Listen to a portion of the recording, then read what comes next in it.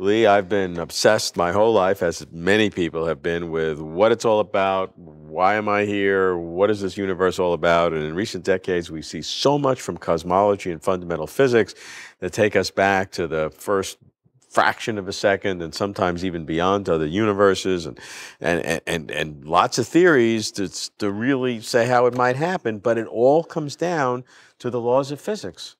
That there are certain laws of physics or meta-laws that generate a sequence of laws. How can we ever get at the question, where do the laws of physics come from? I think there's two very different kind of ideas about this in the history of philosophy and that face us now. One of them is that the ultimate truth about reality is timeless. So they don't come from anywhere, the ultimate laws, they just are. For some logical reason, for some reasons of necessity, they just are. Necessity is a wonderful word, because that means philosophically, technically, that in every possible universe that can be imagined, those laws have to be there. Yes. So whatever is necessary in the philosophical sense is that way. Some people would say God is necessary, and some people say God is not necessary. But the what that means is that every possible universe that's even conceivable, yes, it has to be that way. Yes. And that's the sense you mean? Yes, yes. And there are some aspects of the laws we understand that are like that. For example, the idea that the conservation laws of energy, momentum, and so forth come from symmetry is a necessary relation. There's no conservation without symmetry. The tradition of looking for explanation of the laws in terms of necessary relations is closely connected with the idea that the laws are mathematical, because there's the belief that mathematics is the study of necessary relationships. Right.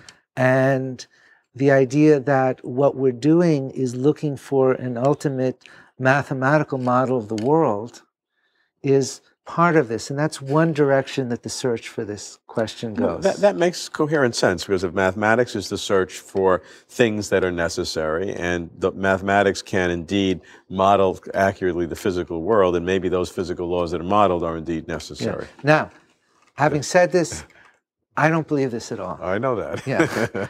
and that's what I want to find out. And the other direction goes into the direction that what's most fundamental is what's bound in time. That time is fundamental, time always exists, and time is change. And if you go in this direction, then where do the laws of nature come from? They come from the past. They're the results of processes that happened in the past. And where this goes, and I think that this has not been explored as much as the others, but there are problems in gravity and quantum gravity and cosmology that I believe push us in this direction. It pushes us in the direction in which the explanation for why the laws are the way they are is because they evolved from the past. Whether there's a meta law or not, the laws that we observe were not true before the Big Bang. They were different, and they were different again before the Big Bang of the previous universe, and so forth. And so what you're looking at is some kind of an evolution of law. Yes. Of the laws of physics. Yes. That perhaps could give rise to the kind of universe that we have today. And this could be generated, if I heard you correctly, either for no reason at all, this is just the way it happens, things are not controlled, they just happen, or there's some meta law that controls that, even if it's probabilistic. So it's one of two ways. Yes, and however that is, you know, one of the first people in the modern era to really confront this problem was the American pragmatist philosopher Charles Sanders Peirce. And in 1893, he asked exactly this question: how would you justify the laws? And he said further that above everything that has to be justified rationally, the laws must be justified rationally. Why these laws, not other laws? Right. And he considered various possibilities and concluded that the only possible rational justification could be that the laws are the result of evolution, and that the explanation for why these laws and not other laws is that there was a sequence of events in the past that narrowed the possibilities to... Narrowed, not expanded. Narrowed, not expanded. That's the key. Interesting. Now, why would that occur? Why would you have a narrowing of physical laws through different universes, however it happens? Why is that something that should be that way? Why does it, if it's just generated randomly, why doesn't it just explode in a random direction? It might, in which case one would not expect to find any coherence, any structure amongst the laws, any complexity in the universe. So you're reasoning teleologically. You're reasoning from an end result. Well, not teleologically, but I'm reasoning from the observation that we live in a universe that's very special, that's full of complexity. Okay. And that you're taking that as a fact of the matter. Yes, and that requires explanation. Okay. As I think was Peirce, and you know,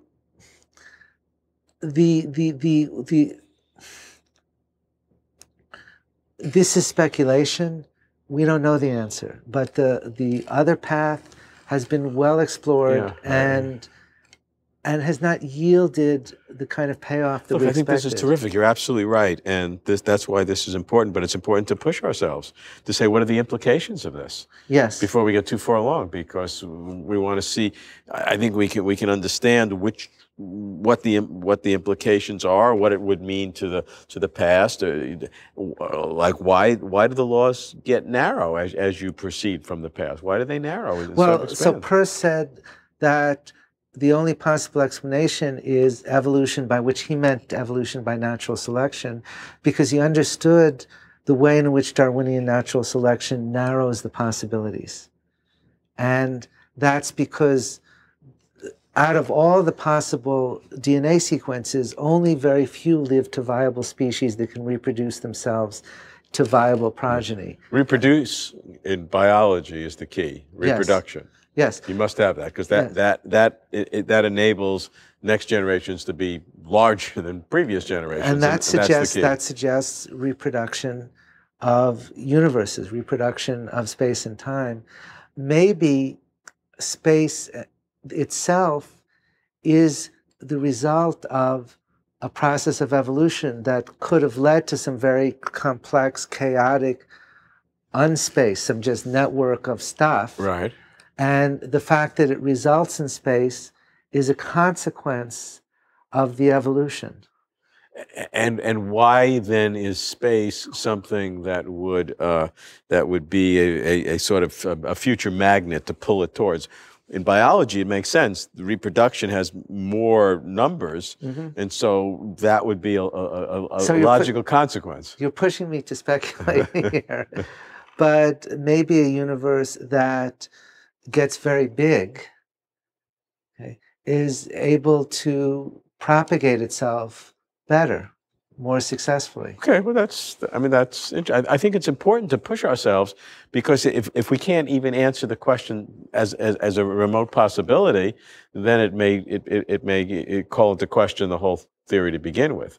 But I mean, that's an interesting idea. I mean, it's probably wrong, like most of the rest of all of our ideas, but it's an interesting one.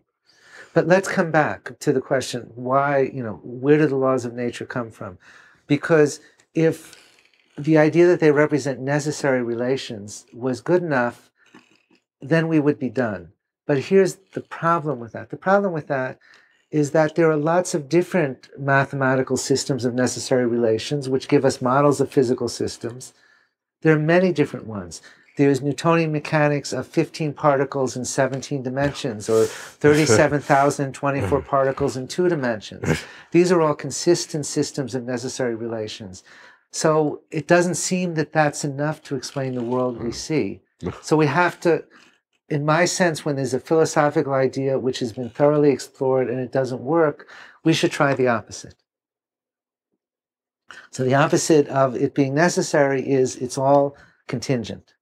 And Darwinian natural selection is the system, the methodology that shows us how much we can get from almost pure contingency.